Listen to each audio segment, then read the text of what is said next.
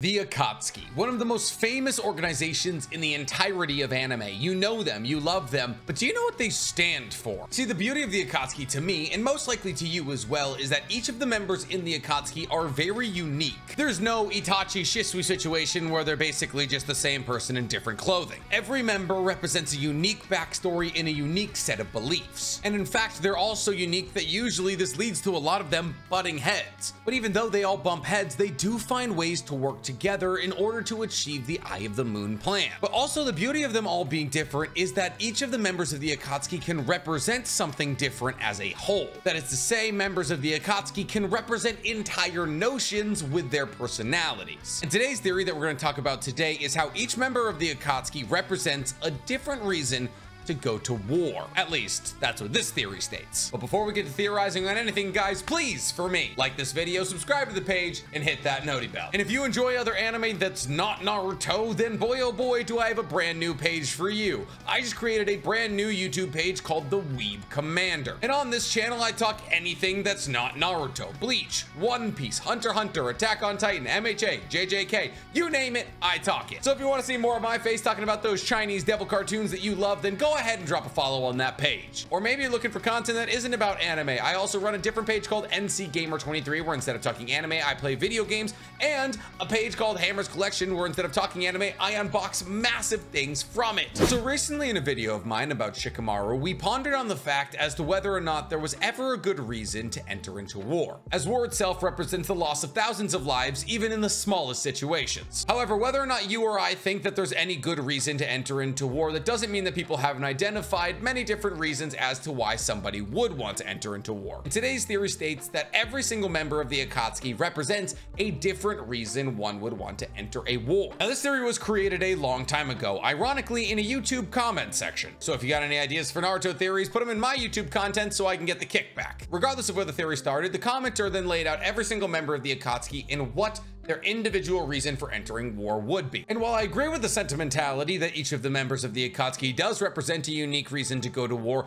I don't necessarily agree with the reasons that are assigned. Therefore, today we'll be going over each of the members of the Akatsuki, what they represent in terms of a reason to go to war, and why I believe that is a good placement or a bad placement. And in the case of a bad placement, I'll tell you what my opinion on their reason to enter war would be. Think of this video as kind of a philosophical deep dive into the psyches of every member of the Akatsuki. So let's open with one that I sort of agree with and sort of disagree with. Pain and Konan were lumped together. You see, the reason that the commenter gave for Pain and Konan for entering war was in order to establish peace. That is to say that a nation would invade another nation or the rest of the world in order to establish a peaceful government after the war. I know fighting a war in order to achieve peace sounds like kind of backward logic, but it's something we actually talked about a lot recently in our video about Shikamaru. And here's the thing, while I do agree with this to a certain extent, I also disagree with it to a certain extent. To Pain and Konan, there has been two separate Akatsukis. There was the Akatsuki formed with Yahiko, and then there's the Akatsuki after the death of Yahiko that now exists under Obito. At least that's the way I look at it. Because if you look at the Akatsuki before Yahiko's death and after Yahiko's death, they're entirely different organizations. Both the people in the organization and what they stand for is changed almost completely. And therefore, if you're talking about the original iteration of the Akatsuki with Yahiko, I believe that Nagato and Konan represent peace. It was the reason that the Akatsuki was originally formed in the first place. The Ame orphans wanted to establish a peaceful world. This is because the Hidden Rain had been used as a battlefield during the Second Great Shinobi Worlds War, and the Ame orphans had become, well, Ame orphans because their parents were killed in the crossfire. Because of this, the Ame orphans grew up wanting to strengthen the Hidden Rain and also establish a peaceful ninja world. Therefore, within the confines of the original Akatsuki, yes, I believe that Nagato and Konan represent the reason to go to war of wanting peace. However, when you look at the Akatsuki after Yahiko's death, I can't agree with that sentimentality anymore. And considering the fact that we're going to be talking about members of the Akatsuki who came into the Akatsuki after Yahiko's death, I feel like it's best to look at Nagato and Konan after Yahiko's death. See, yes, obviously the thing that Nagato preaches is pain. And then once everybody in the world feels pain, true peace will be established because everyone will understand that they never want to lose anybody around them ever again, and they'll all be equal in their suffering. So you could say in a pretty grand and simplified view that Nagato was trying to establish peace through communal suffering. However, I genuinely don't believe that if you're looking at Nagato and Konan, that would be the true reason that they would represent for going to war. I think better than anything, the reason that represents those two is loss. Ironically, and this isn't me saying anything bad about this commenter or this theory, is that the one reason that's most common that people decide to go to war was never listed amongst the Akatsuki members' reasons. On this list, we have things like religion, money, peace. And while in a grand sense, those are the things that probably move nations, loss is what moves an individual, and individuals are what moves a nation. While Yahiko is still alive, Nagato and Konan never would have fallen into the hands of Obito. However, upon losing Yahiko, they decided to take the Akatsuki to Obito. And genuinely what they were trying to establish while in the Akatsuki, their mission of pain, was to impart loss upon everybody on Earth in order to make them feel the pain that they had felt. And while this may not be the biggest motivator for the beginning of a war, because before a war starts, there's not a whole lot of loss on either side, loss is what keeps wars going for decades. Ironically, loss is also something heavily talked about between Nagato and Naruto, because loss has everything to do with the cycle of hatred. The cycle of hatred dictates that while we're in a war, if you kill my brother, well, I'm not going to forgive you until I kill your brother. And as a war progresses, more and more people are scarred on each side by the opposing side, and therefore hate grows. And as this hate grows, the divide grows bigger between these two sides, and the war never has an end in sight. And while loss is usually what maintains the furiosity of war, it has absolutely started it in the past. The loss of Helen of Troy is what led to the fall of Troy. The Boston Massacre is what started the Revolutionary War, because a misunderstanding led to Americans dying. And once that misunderstanding led to those American deaths, everybody who knew somebody who died in that massacre started to hate the British, and thus loss stoked the flames of war. So while yes, I do believe Nagato and Konan initially joined the Akatsuki in order to establish peace, but the Akatsuki that we're talking about is the Akatsuki that Nagato and Konan brought to Obito. And that Akatsuki, they joined because of loss. I realize I'm saying joined a lot here, but like, I'm not saying this is why they joined the Akatsuki. I'm just saying like they joined for a core central value, and that core central value is representative of them. Regardless, the next entry on the list is a lot easier. Hidan. Hidan's a layup. Hidan represents religion. And outside of the fact that Hidan is religious, this is also very in touch with his reasons for joining the Akatsuki. See, Hidan joined the Akatsuki because he thought in the Akatsuki he would meet a lot of people he would be able to kill and offer up to Lord Jashin. It's not that Hidan believed in the Eye of the Moon plan. In fact, he was probably the most speculative of it, considering the fact that it largely relied on the religion other than Joshinism. In a religion that they were kind of making Madara like a Jesus figure that was gonna be a savior to the earth. Also, Hidan going along with the Eye of the Moon plan doesn't make a huge amount of sense when you consider the fact that in Infinite Tsukiyomi, he wouldn't be able to offer anybody up to Lord Jashin. Like, he'd be able to dream about it, but he wouldn't physically be doing offerings to Lord Jashin, therefore that would make him a bad Joshinist. So he simply joined the Akatsuki to get the chance to kill people. Therefore, he joined the Akatsuki to give favor to his god and also technically spread the word of Joshinism. See, because we actually learned in Akatsuki Hiden, the Akatsuki light novel, that Hidan took any opportunity he could to spread the word of Joshinism to anybody who was interested. In fact, he once convinced a little boy to join. The true irony here, though, is that Hidan is one of the lesser members of the Akatsuki, yet his reason for entering war is probably the most common. Religion has been the foundation of the majority of wars in all of history. The Spanish Inquisition, World War II, all 16 crusades. For as long as people have believed in a Sky Daddy, they've shed blood for said Sky Daddy, because in this world, people want to be correct. Nobody on this earth likes to be wrong. And for humans, there is no stage grander that you want to be correct on than which Sky Daddy you believe in. Because the majority of Sky Daddy books say that if you believe in a different Sky Daddy, well, you're not going to meet Sky Daddy when you die. Therefore, for thousands of years, people have waged wars to do things like convert other people who don't believe in their Sky Daddy or reclaim what they believe to be religious sites. This is the case with Jerusalem and all of the Crusades. And Hidan's actually my favorite entry on this list because he perfectly encapsulates this reason for entering war. See, Hidan's religion is violence itself. Hidan's religion states that the best way to service his god is to kill those he's close to. Yes, the goal of Joshinism is to make friends and then kill them and offer them to Lord Jashin. And the nuance of Hidan as a character is not thinly veiled. Religion, for as long as it's existed, has been violent, divisive, and those who believe in it have been willing to kill to spread its word. But enough about Hidan, let's talk about his partner, Kakuzu. Kakuzu also represents a very basic reason for going for war, but a very common one. And Kakuzu's reason for going for war very much lines up with his personality. See, Kakuzu's reason for going to war is money. Now, I agree with this reason for Kakuzu 100%. Kakuzu had been a bounty hunter for roughly 100 years before he joined the Akatsuki. It probably wasn't that long, I'm over exaggerating, but Kakuzu was incredibly focused on money, specifically how much certain people cost if he caught, killed, and turned them in. Kakuzu, even after joining the Akatsuki, would majoritively base his missions off whether or not he would be able to find people who were worth money that he could turn in. This is why Kakuzu and Hidan were sent to kill the 12 Guardians, because every single one of the 12 Guardians had a high bounty on their head in the underworld that Kakuzu wanted to cash in on. And in reality, this is actually why Kakuzu ended up joining the Akatsuki. He figured if he joined the Akatsuki, he would bump into a lot of people with high bounties on their heads in the underworld. And because he would now have a network of people that he worked with in the Akatsuki that would be able to point him in the direction of these valuable bounties, he would essentially have a network of people who could help him bring in as much money as possible. That is to say that technically, even though Kakuzu was just recruited to the Akatsuki because he was violent and very strong, he joined because, well, he saw money in it. And ironically, this is a reason for war that isn't talked about that highly. See, money is usually the true motivator that anybody enters a war, though nobody ever says it. No nation's gonna be like, oh shit, we need money, let's go invade Poland or something like that. So usually thinly veil their invasion or defense with some of the other reasons we'll talk about today. But usually at the end of the day, the true reason is money, and not just for the things that you can pillage from the country you're invading. On a grand scale, wars usually cost way more to a government than they bring back. So why would money ever be a motivation for war? Well, the money doesn't come from the outside, it comes from the inside. A little thing called the military-industrial complex. Ironically, a thing that pulled our entire economy out of a rut in World War II. You see, prior to World War II, our economy was awful. Between a stock crash and a dust bowl happening simultaneously, America was going broke. That was until a new multi-billion-dollar industry opened up: war. And with America having as much oil and steel and bullets as it had, it was able to sell these things to other people and itself, technically through government contracts,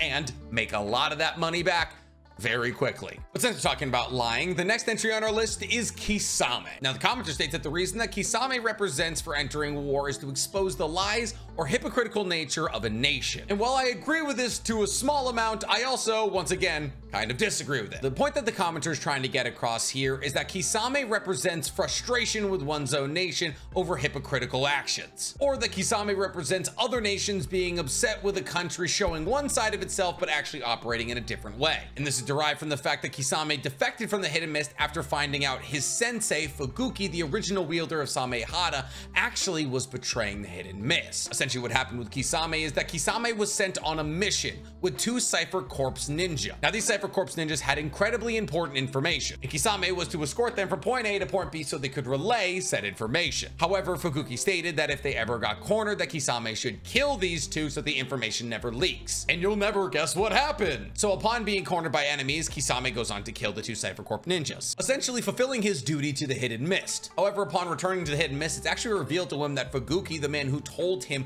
to kill his own comrades to protect the Hidden Mist, has been selling the Hidden Mist secrets. And thus Kisame becomes disillusioned with the Mist, considering everybody there to be liars. And therefore, upon killing Fuguki for leaking the secrets of the Hidden Mist, he steals Samehada and defects. And in this moment, I do agree that Kisame represents disagreeing with the hypocritical ways of a nation. That is, if you're to scale Fuguki out to the entirety of the Hidden Mist nation. However, I simply just believe that Kisame is actually represented by a different motivation for war better than exposing hypocritical truths. I believe the true reason that Kisame actually represents is loyalty. See, Kisame is a fiercely loyal person, probably the most loyal person in the entirety of Naruto. He didn't blink twice at the prospect of killing his own teammates for the betterment of the Hidden Mist. And even after becoming disillusioned with the Hidden Mist, he still killed Fuguki for selling its secrets. On top of all that, he is fiercely loyal to Itachi, who he sees as his superior. And once again, unfortunately, the commenter here has missed one of the largest reasons that wars begin: loyalty. See, obviously certain things need to pop off for a war to start. An accidental shot fired across a border, a politician murdered. And while these things will start a war between 2 places, maybe, what truly scales a war up is loyalty. Loyalty, also known as alliances on a global scale, is what makes a war between 2 countries a world war. Italy and America have never had political beef. However, because they existed on different sides of World War II, they did for a little while there. But America would never invade Italy, and Italy would never invade America. But because Italy was aligned with Germany and America was allied with the rest of the Allied forces, now Italy and America had beef. Countries are often dragged into wars that aren't their own, because countries with similar mindsets create alliances between each other, and with those alliances is loyalty between said countries. And therefore, even if the bullet wasn't fired into your country or your politician wasn't murdered, your country can be pulled into a war because of loyalty. And this is the true reason that I believe Kisame represents. Kisame also doesn't necessarily believe in the Eye of the Moon plan. However, after realizing that the Hidden Mist wasn't loyal to him as he was loyal to it, he defected, and that's when he was happened upon by the Akatsuki. And because he was such a loyal person, he gave his loyalty to the Akatsuki as a whole and the members of it that he was loyal to, like Itachi. And therefore, Kisame was kept in the Akatsuki largely because of his loyalty to some of its members. But since we're talking about the people that Kisame was loyal to, next up on our list is Itachi. Itachi's is relatively straightforward, and I agree with the commenter in this circumstance. Itachi's reason to enter war is to protect your country or nation. This being obviously because Itachi murdered his entire clan in order to protect Sasuke, and he existed within the Akatsuki to feed back news of the Akatsuki to the Hidden Leaf, therefore existing within the Akatsuki to act as a double agent to feed information back to his country or nation, but also put into the circumstance because he wanted to protect his little brother. And while I do agree with his general sentimentality, I believe that the scope is a little bit smaller than country/nation. Obviously, Itachi did have allegiances to the Leaf. This is why he chose the Leaf instead of his Uchiha clansmen, and that loyalty did push him to commit the Uchiha massacre. But the true motivator behind the Uchiha massacre wasn't Itachi's loyalty to Konoha. It was Sasuke's safety. And more than anything, I genuinely believe that that is the reason that Itachi represents. Itachi represents fighting to protect your loved ones. Often wars are sprung upon nations that aren't necessarily ready for it. Look at Poland in World War II. And because your nation is being invaded, people who usually wouldn't spring into action for a war are forced to in order to protect the ones they love. Well, obviously the people who were fighting in Poland against Germany were fighting for Poland and against Germany. The majority of the people who joined up most likely did so to protect their loved ones. Because while nationalism is great, actually it's not. Most people usually feel greater feelings for their family, but some people might even enter wars offensively to protect their loved ones. That is to say that countries or individuals will launch wars not be on the receiving ends of a war in order to protect their loved ones. Should a country or an individual see that a different country or a different individual is doing something that might hurt their loved ones down the line, an offensive war might be initiated. And I believe better than anything, that's exactly what Itachi represents. Itachi was used as a weapon in order to snuff out a flame of potential danger, and he did it in order to protect Sasuke. But while we're talking about Sasuke, let's talk about the guys that him and his wife killed, Sasori and Deidara. They both killed themselves. I know, but why are Sasori and Deidara paired together? Well, the commenter did that, and therefore I'm kind of forced to as well. Technically, I would have both of these people represent different things, but here we go. I would like to preface that the reason given for these two is the reason I disagree with the most. The reason given for these two is that they wanted to create a long-lasting diplomatic change and be known for it. Basically stating that by Deidara using bombs in different countries, that he was acting as a pseudo-terrorist, and Sasori using the puppets of old Kages represent politicians being puppets to the system. And therefore, by trying to turn these governmental bodies on their heads, Deidara and Sasori were trying to implement diplomatic change that they would be infamous for. And while technically I kind of understand it, it ignores a lot about who these two are as characters, and these two actually are very similar in terms of their core personalities. While I could absolutely understand how you can look at Deidara and see a terrorist because he uses bombs in civilian areas, that's ignoring the core of his personality. Also, Sasori wasn't using the third Kazekage as a puppet, as a political statement or anything like that. He was just strong, and Sasori wanted a strong puppet. Fortunately for me though, I have read Akatsuki Hiden, and Akatsuki Hiden gives us a really good look into both Deidara and Sasori just as people, not as Akatsuki members. And we realize throughout the duration of their chapter that A, they have a lot of respect for each other, and B, they're both incredibly artistically driven. And this is actually where the respect for each other comes from, because they both understand that they're artists and therefore are trying to achieve the perfect form of their own art. They respect each other. So what's the reason that they would represent to go to war? Is it art? No, Though I'm sure people have gone to war over art before, what I'm talking about is a bit more general. The reason that I believe Sasori and Deidara represent is culture. But what do I mean by culture? It's such a broad term. Well, unfortunately for all of us, what I mean is relatively broad. See, through their actions of trying to perfect their art, Deidara and Sasori represent a version of culture that they're trying to implement onto the world. Sasori is always trying to perfect and strengthen his puppets. And to Sasori, the creation of these powerful and useful puppets is an expressive form of art. To Deidara is always trying to find the perfect kind of clay to incorporate his chakra into to use his explosion release Kekkei Genkai, because Deidara sees art in explosions. And before we land the plane on this point, it's important to note that both Sasori and Deidara were forced into joining the Akatsuki. And with that point in mind, I'd like to make a small redirection. You see, Sasori and Deidara don't truly represent a reason for going to war. They represent the byproduct of war, specifically a war lost. Look at places like Japan or even South Korea. Upon having wars in these places, like the conclusion of World War II or the Korean War, these places became heavily Americanized because of the influence of America. McCarthyian politics after World War II basically reformed the entire Japanese government and economy. And the same could be said for South Korea after the conclusion of the Korean War. But in a sense, these clash of cultures are actually a war in their own. You see, for a long time, America has not been the greatest country on earth. There's next to nothing that the United States leads the world in, except for one very important thing: culture. Truly, things like American music and Hollywood movies seep into the rest of the world without a singular bullet being fired. And thus, without putting troops on the ground, America asserts its importance on the world stage. And this is exactly what Deidara and Sasori represent. They are a physical representation of the force of culture. While their culture expresses through violent means like creating puppets or creating explosions, at the end of the day, they are enforcing their culture through artistic expression on the rest of the world around them. And therefore, they have entered war in order to seep that culture and that art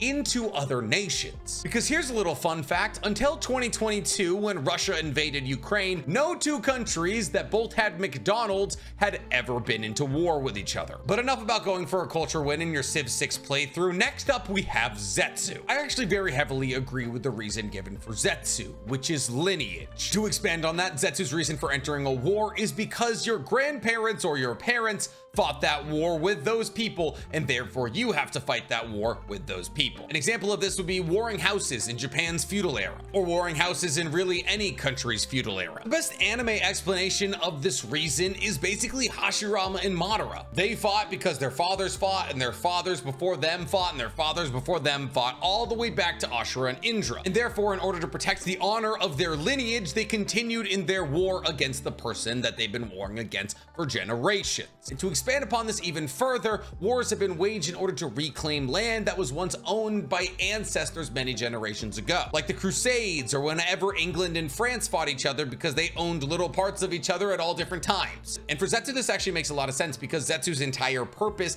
is in order to bring Kaguya back. Zetsu basically creates the entire Akatsuki and the Eye of the Moon plan to bring back his own lineage in Kaguya. So with Zetsu, I agree, 100%. Nothing to say there. And with Obito and Madara, I once again kind of half agree. See, for Obito/Madara, it stated that they wanted to force their idealistic ideas onto other countries to create a forced coexistence. And from a distance, that sounds a lot like peace. And that's because it basically is. And while that might be what Obito and Madara are saying out loud, how they want to create this version of heaven where there's this forced coexistence, I don't truly believe that's their real motivation. While I believe that that might be the motivation that they believe they have, at the end of the day, what they're truly meant to represent is delusion. But I can't fault you if you agree with the commenter here, but let me explain myself. So yes, obviously Obito and Madara want to use Infinite Tsukiyomi to create a heaven-like experience for everybody on Earth. And by creating this heaven-like experience, everybody will find peace in coexistence. And while the average reader would look at what they're trying to accomplish and what they're saying out loud and agree with this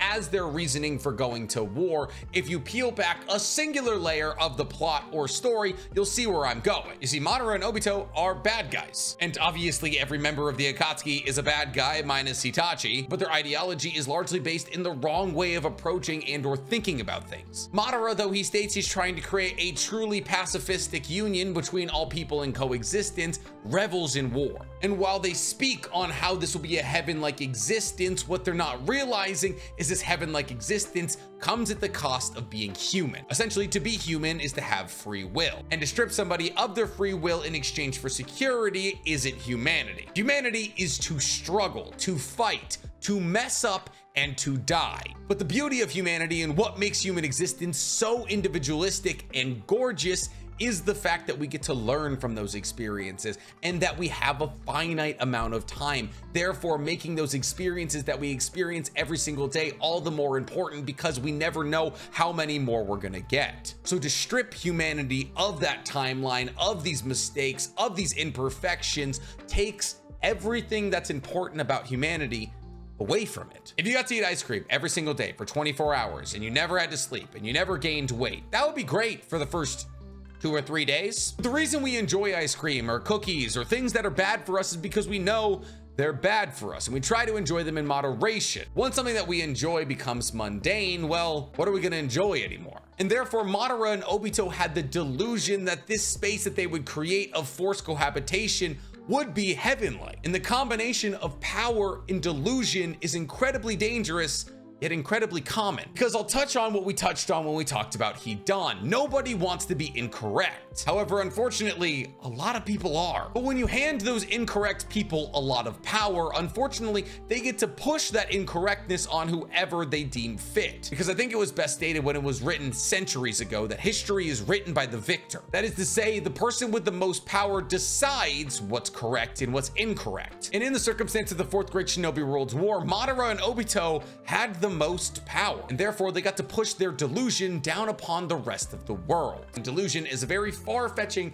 and grand reason, because within delusion you can see every other reason we talked about. The delusion that your Sky Daddy is the best Sky Daddy and therefore you should be in the other country killing the other people who believe in a different Sky Daddy so you can convert them. The delusion that economy built on the backs of war is the correct thing to do for your nation. The delusion that your culture is the best culture and you should implement your culture in every other nation. The delusion that by killing the man across from you, you're not killing somebody else's loved ones. The delusion that just because your ancestors fought a war, you also have to. I opened this video by referencing something we talked about in a recent video, that regardless of the reason, there's almost never a good reason for thousands of people to die, which is why we need delusion to ever start a war, which is why it's so fitting that Obito and Madara's reason is delusion, because it's the reason that sits above all other reasons, just like how Obito and Madara sat above all other Akatsuki members. But what do I know? We're just talking about anime, right? If you guys agree with the reasons I've assigned to every single member of the Akatsuki, tell me in the comments below. And while you guys are down there, please, for me, like this video, subscribe to the page, hit that noti bell. The only real reason to ever enter a war is for anime waifus.